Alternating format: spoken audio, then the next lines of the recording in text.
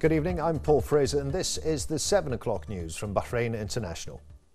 His Majesty King Hamad bin Isa Al Khalifa issued Royal Order 49 of 2017, reappointing 2 members of the Constitutional Court. The Royal Order stipulated the reappointment of Ali Abdullah Daweshan and Saeed Hassan Al Hayeki as members of the Constitutional Court for another term of 5 years.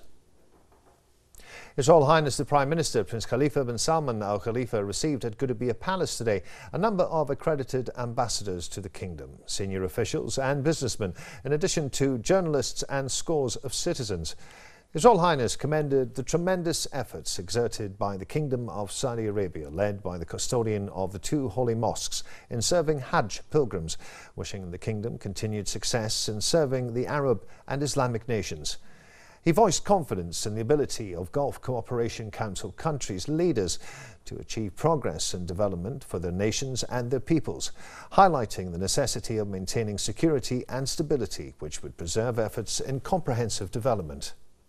The Prime Minister confirmed the government's keenness to continue to follow up on the implementation of various development projects across the kingdom to achieve the prosperity of the nation and its people. He hailed the national role of the private sector and its contributions in supporting the economy through investments in all fields, highlighting businessmen's role in strengthening the national economy. His Royal Highness said that what has been achieved in the kingdom has opened more doors for development and reinforced the country's capability of dealing with all challenges with confidence and flexibility. He added the people of Bahrain are highly aware and educated, asserting that the country needs its people to contribute in economic and social development. He expressed appreciation for the significant role played by journalists and media personnel in enlightening public opinion through its professional and objective views.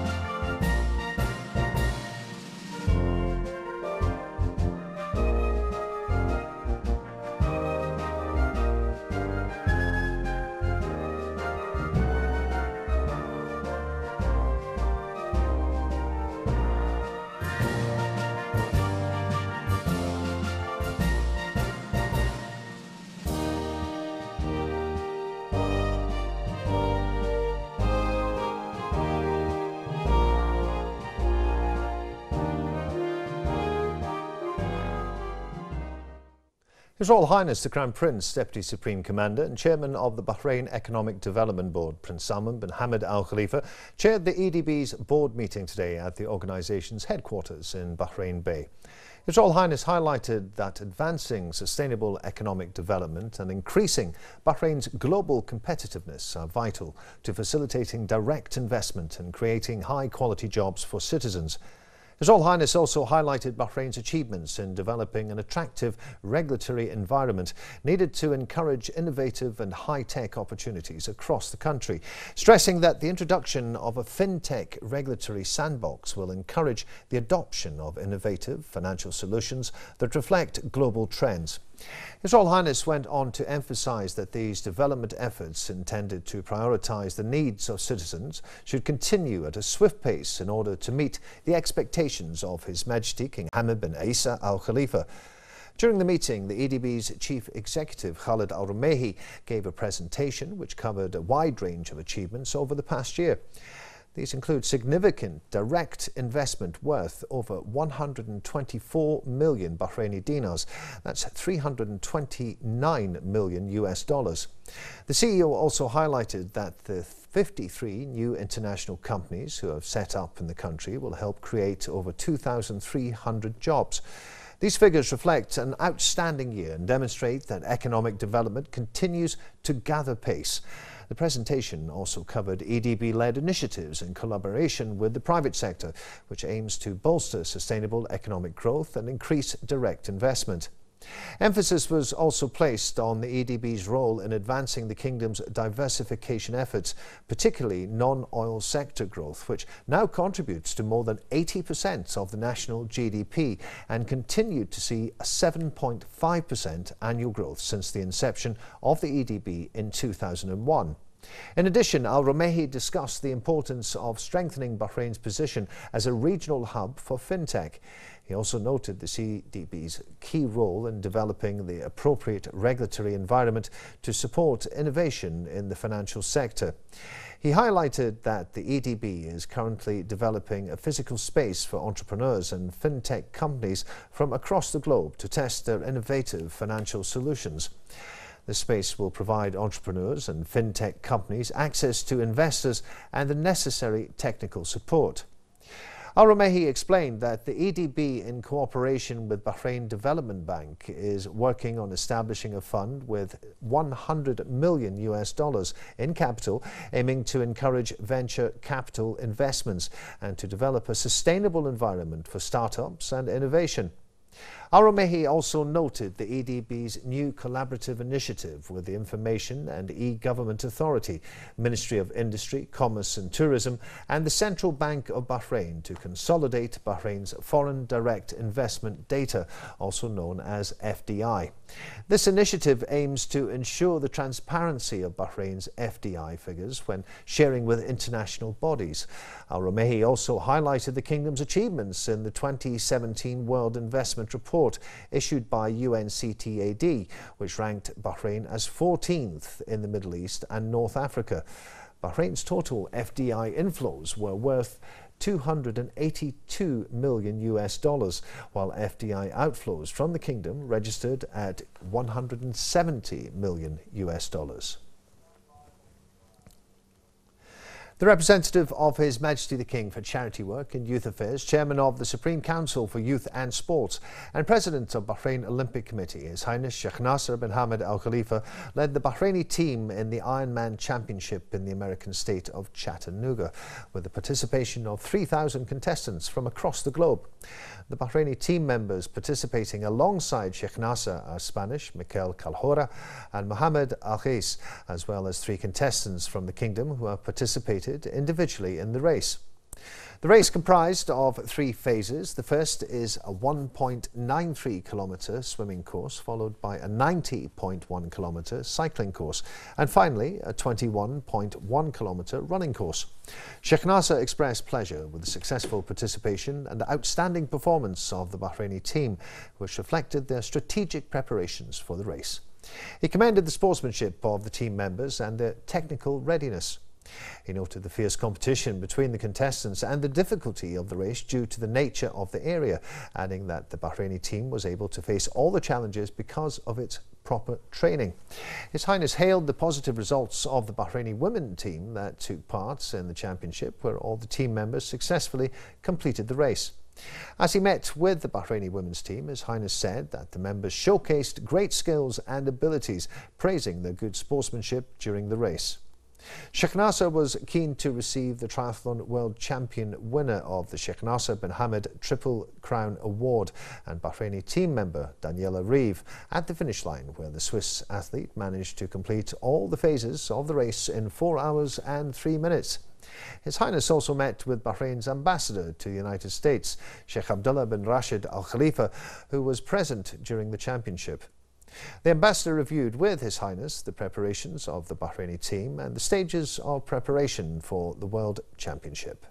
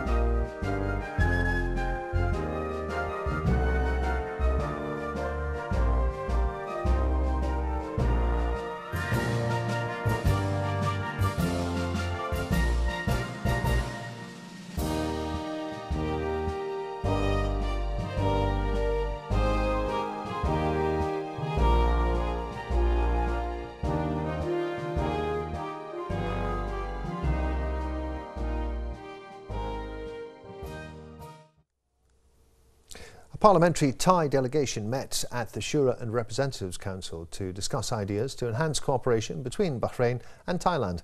More now in this report with Yasmin Ibrahim. The Shura and the Representatives Council received a parliamentary Thai delegation headed by the chairman of the Bahrain-Thailand Parliamentary Friendship Committee today to boost and promote parliamentary diplomacy and bilateral relations. We are glad to receive that friendship committee between Kingdom of Bahrain and Republic of Thailand and Bahrain. And this is a very important visit to them because we exchange the ideas about the cooperation between two countries. We hope that visit will benefit both of us and will deep-rooted the relation more further for more cooperation in political and economical and other side of the cooperation. Bahrain and Thailand have discussed ideas and topics of enhancing bilateral cooperation in education, health and economic fields. They agreed to expand in areas of joint cooperation so as to achieve common interests and meet their friendly people's aspirations. We have talking about the collaboration between the Parliament of Bahrain and Parliament of Thailand, and we have some topic to discuss. For example, the topic of how to develop the people who working in the parliament. Maybe Bahrain would like to send some people to have the training in Thailand, and also the collaboration in education. We would like to have some exchange for students and researchers between Thailand and Bahrain. The meeting paved the path for new horizons of cooperations to be created with the growing number of available opportunities between GCC countries and their East Asian counterparts, particularly Thailand, strengthening Bahraini-Thai relations at all levels. The visit is a stepping stone for both countries by enhancing the already existing partnership, creating new opportunities for further developments. Reporting for Bahrain International, I'm Yasmin Ibrahim. With the beginning of the new academic year 2017-2018, a number of senior officials from the Ministry of Education visited numerous schools to inspect the educational process. The officials met a number of members from administrative and educational authorities and listened to their suggestions on running schools optimally. The Minister of Education, Dr. Majid bin Ali Al Nuaimi, gave a speech in which he affirmed the keenness of the Ministry on providing an environment that encourages students to learn. The Minister added that the Ministry provided all the facilities required for returning to school and fulfilled the school's requests and human and technical needs. It also provided all the required preparations for development and training projects implemented by the Ministry.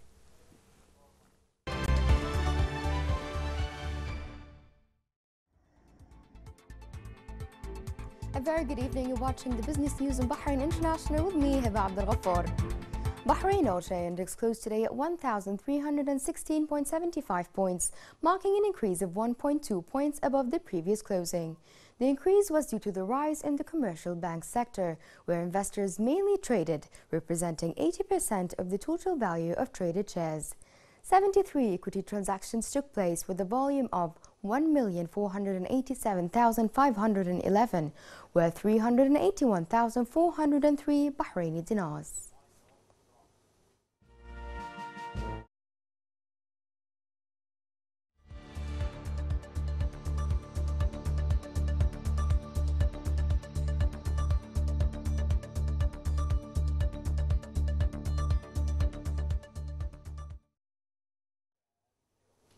Bahrain's real estate sector is witnessing rapid expansion due to growth and demand for residential and retail development.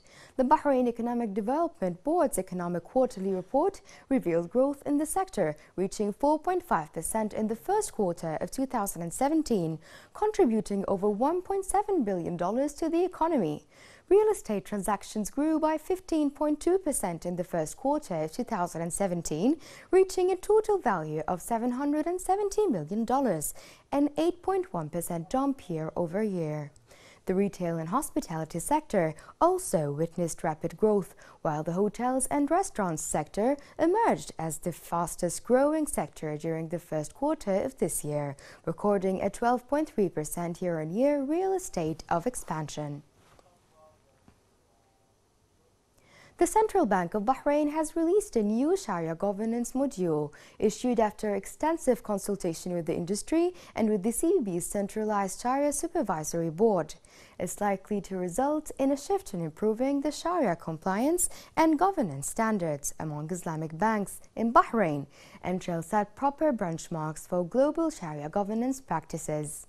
It's expected to serve as an example for the region and global Islamic banking market.